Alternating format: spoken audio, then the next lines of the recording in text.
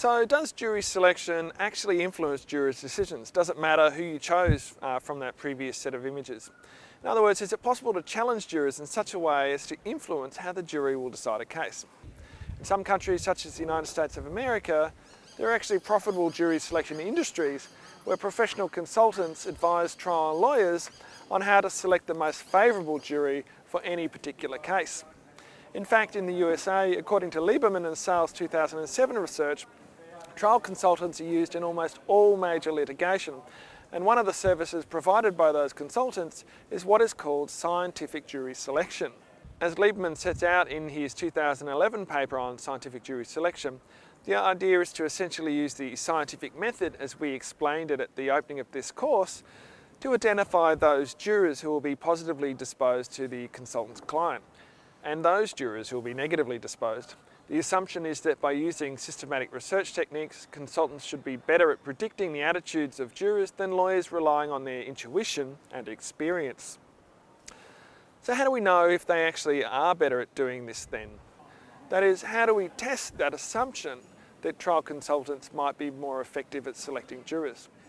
Well, testing this is actually more difficult than it seems at first.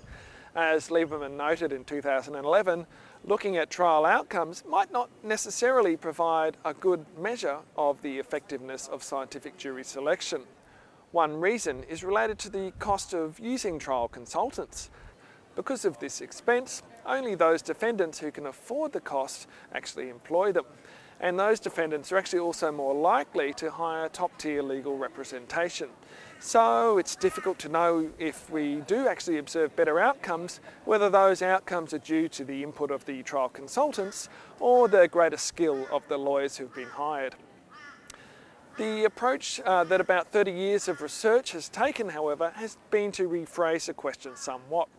Rather than necessarily directly comparing the performance of consultants to lawyers' intuition, which would actually be very difficult, researchers have focused on whether individual juror characteristics are related to trial outcomes.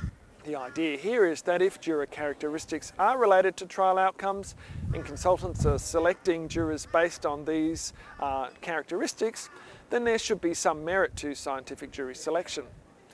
So, does it work when we look at the effect of individual juror characteristics? Well, possibly not. This is partly because in jurisdictions that allow potential jurors to be surveyed, up to 30% of jurors do not disclose all of the relevant information in questionnaires designed to aid selection. And so any attempt to influence the composition of the jury is often made based on partial information. Some research by Lloyd Bostock in 1988 also suggests that any individual juror biases are actually quite a minor influence on the verdict, because individual jurors themselves don't decide the verdict, but rather the jury as a group arrives at the verdict.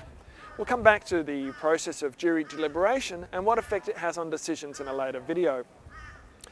Other research by Baldwin and McConville in 1979 looked at 500 cases in the United Kingdom.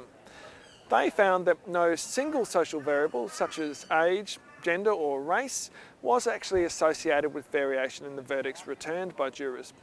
In fact, the work of a number of researchers, including Diamond and colleagues in 1998 and Hastie and colleagues in 1983, suggests that any individual juror characteristics actually only accounts for about 2% of the variation in verdicts, and combined juror characteristics account for only 5% of the variation in verdicts. Fisher found in 1987 that if there is strong evidence against the defendant, jury composition actually doesn't matter at all. So the lack of a relationship between juror characteristics and verdicts, and the fact that jury composition doesn't appear to matter when the evidence is strong, both suggest quite clearly that influencing the composition of the jury doesn't appear to make much of a difference. Having said that jurors' individual differences probably don't matter, it's worth noting that according to Ellsworth's 1993 research, most cases actually start with an initial lack of agreement about the verdict when the jury takes its first ballot in the deliberation room. Given that all jurors actually hear the same evidence in the courtroom, this suggests that some individual differences must contribute to how they evaluate the evidence. So what might those juror characteristics be? Juror gender seems to matter in some cases. Hans and Vidmar's 1982 study suggests that female jurors were more likely to convict in cases involving allegations of rape.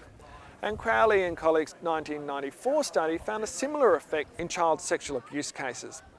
Hans and Vidmar also found that older jurors were more likely to convict, as are jurors with higher educational qualifications.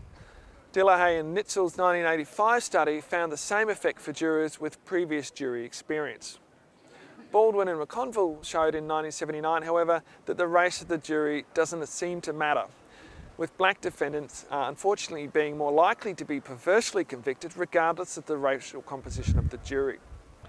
Now, in some jurisdictions it's possible to ask about the attitudes of jurors, in particular their attitudes about the legal system in general and defendants as well. One such measure that was designed to assess these sorts of beliefs is the juror bias scale, which was developed by Casson and Reitzman in 1983. Measures like this one tend to be slightly better predictors of verdicts. For example, according to Leckie and Myers in 2009, the juror bias scale has been shown to typically explain about 15% of the variation in jurors' verdicts. Now, given the relative intrusiveness of questions asked in many of these types of surveys, the opportunity to use them is actually often limited. So while juror characteristics play only a small role in the verdicts that are returned, and thereby potentially limiting the effectiveness of attempts to select a favourable jury based on these characteristics, scientific jury selection actually makes use of a broader range of selection tools beyond just juror characteristics. Now, as Lieberman noted in 2011, it's actually very difficult to test these full range of techniques. So perhaps it's fair to say, if you'll pardon the pun, that the jury is actually still out on the effectiveness of scientific jury selection. It's also fair to say that those more thorough methods of jury selection are permitted in only a limited number of jurisdictions. And so most attempts at selection will probably be based on visible juror characteristics such as gender and age and so on. So if individual juror characteristics, at least the ones that can be easily identified, don't influence verdicts very much if at all, perhaps attempts to influence the composition of the jury are not going to be that effective. So what does influence jurors' verdicts? As we will discuss in the next couple of episodes, jurors are strongly influenced by the strength of the evidence against the defendant, as well as other factors outside of the evidence.